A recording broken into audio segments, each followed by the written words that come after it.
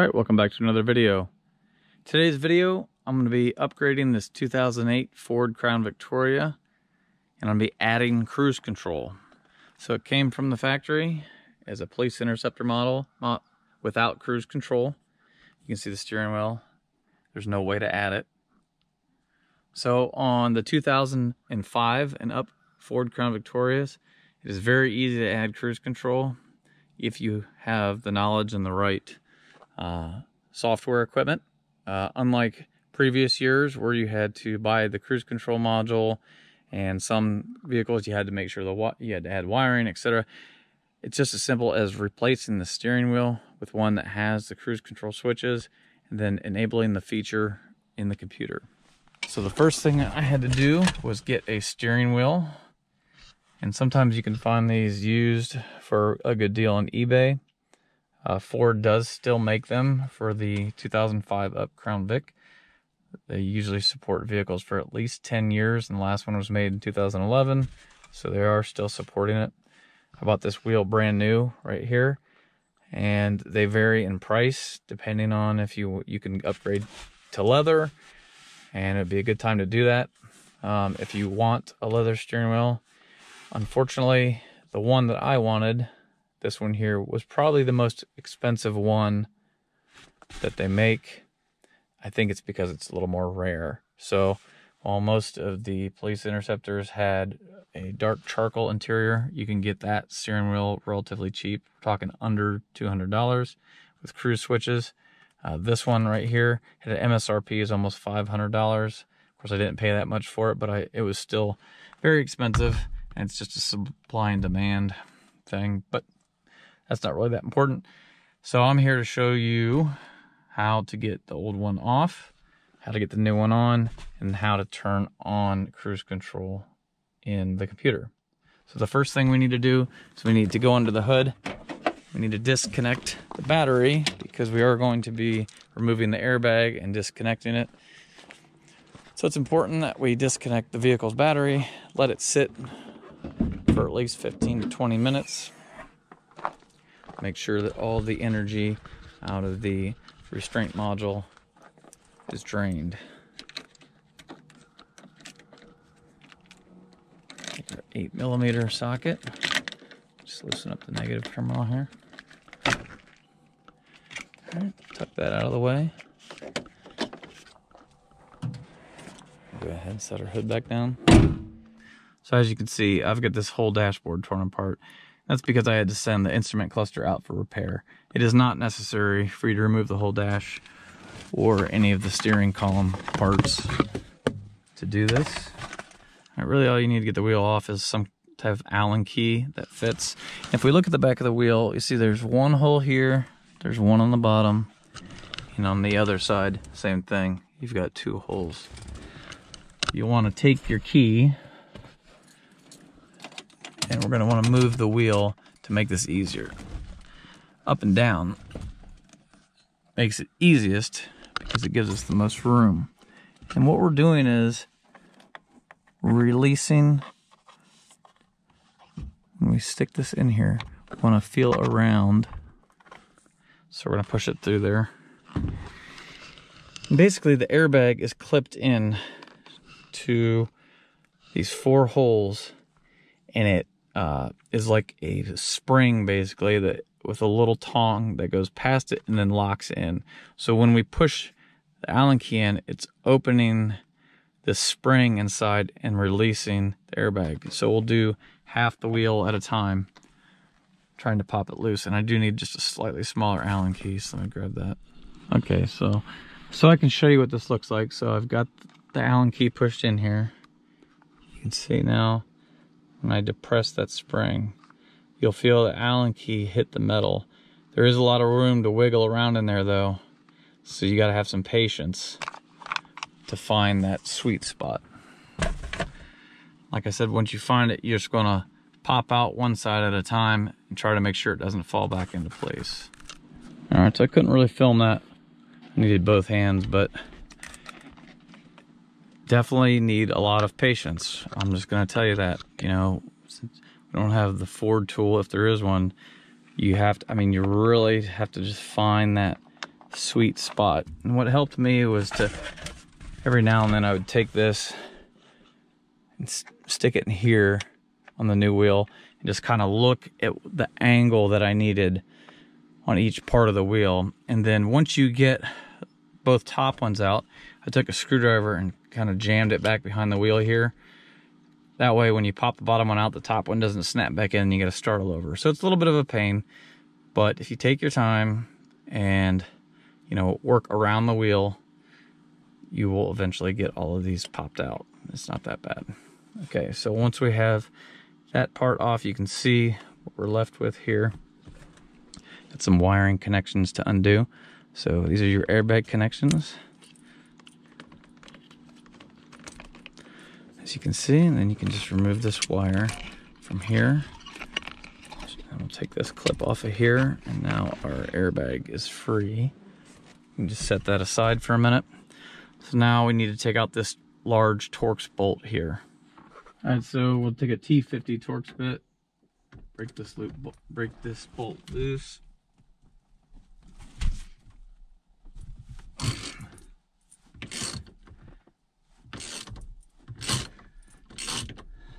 Usually the steering wheels, once you get this bolt out, they will not just come right off. So I'm going to loosen this up all the way first. We're going to just check. Yeah. So what we'll do is we'll thread this back in about halfway. Want to make sure there's plenty of threads in there because we're going to use a puller. You don't want to damage the threads. And then you want a 2-arm puller such as this. Go ahead and disconnect this wiring harness. We're at it. That needs to be out of the way. That's the plan now. Is to pull the wheel off. So we'll take, my steering wheel puller is 11/16. I'll just kind of tighten this down a little bit.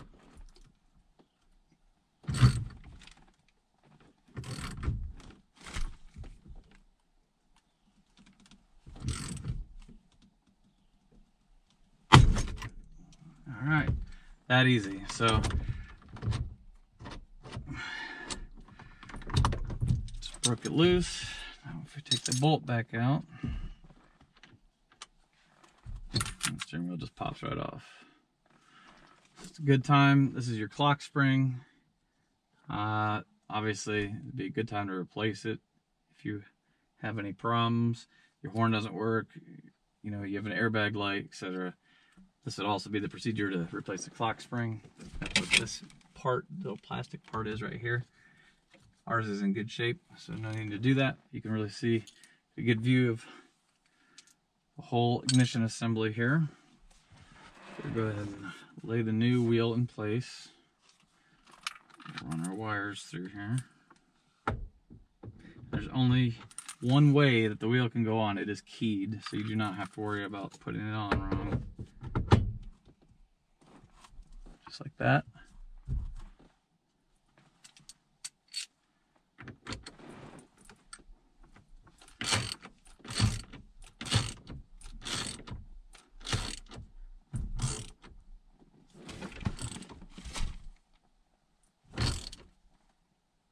And you want to make sure this is torqued, and this has to be very tight. And a good way to know if it's on all the way,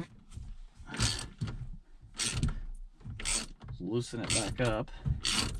What we're trying to do is compress the wheel onto the shaft like the old one was.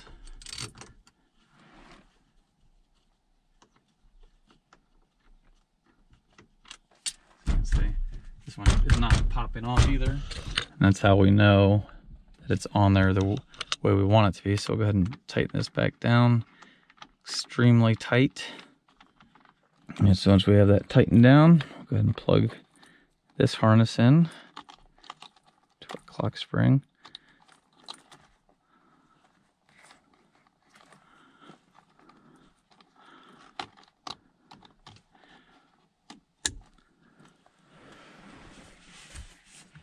Alright, now airbag back.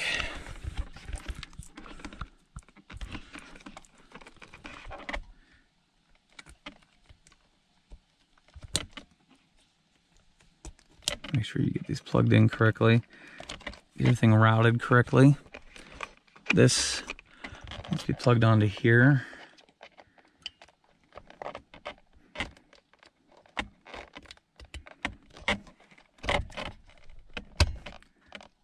Okay. Do a once over, look everything over real quick. We don't want to have to take this back off.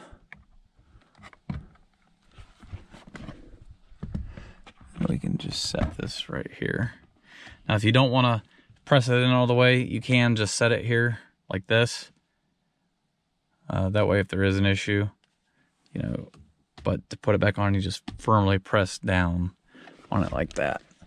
So I think I'm going to just leave it like this until I'm sure that everything is working properly.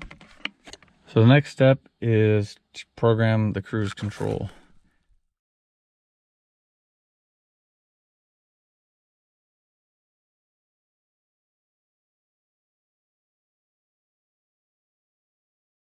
All right, there's some really good write-ups on how to step through this online, but I'll just show you real quick.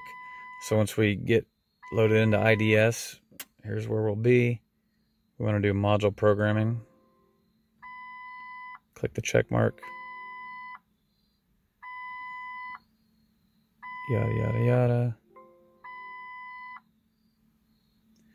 We want to go to programmable parameters.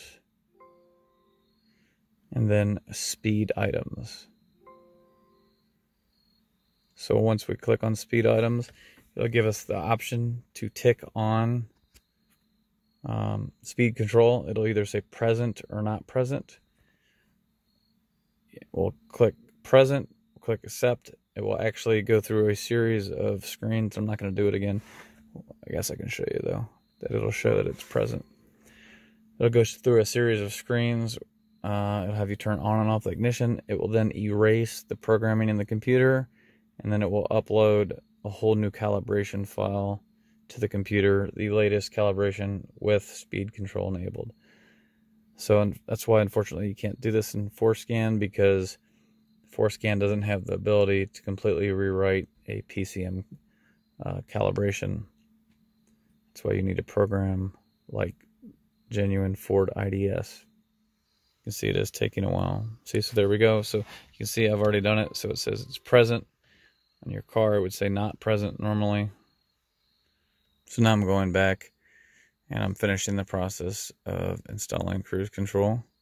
It'll go through a process of clearing fault codes that may have been created while going through the module programming. There is a slight delay with this setup. It is slower than if you were using an actual genuine Ford like VCM2.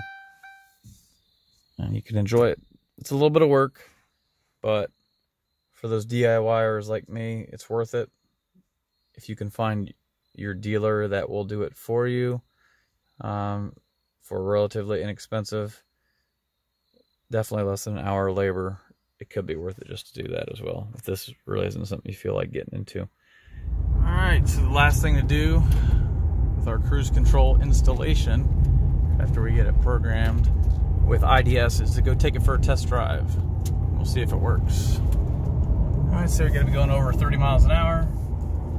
Alright, so we'll hit the on button, hit set. You can see cruise light on the dash comes on. So we hit the brakes, it goes off. Hit the resume button, comes back on.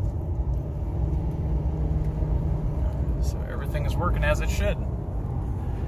So that's all there is to it. Like I said, it's depending on your access to IDS, it can be a little tricky.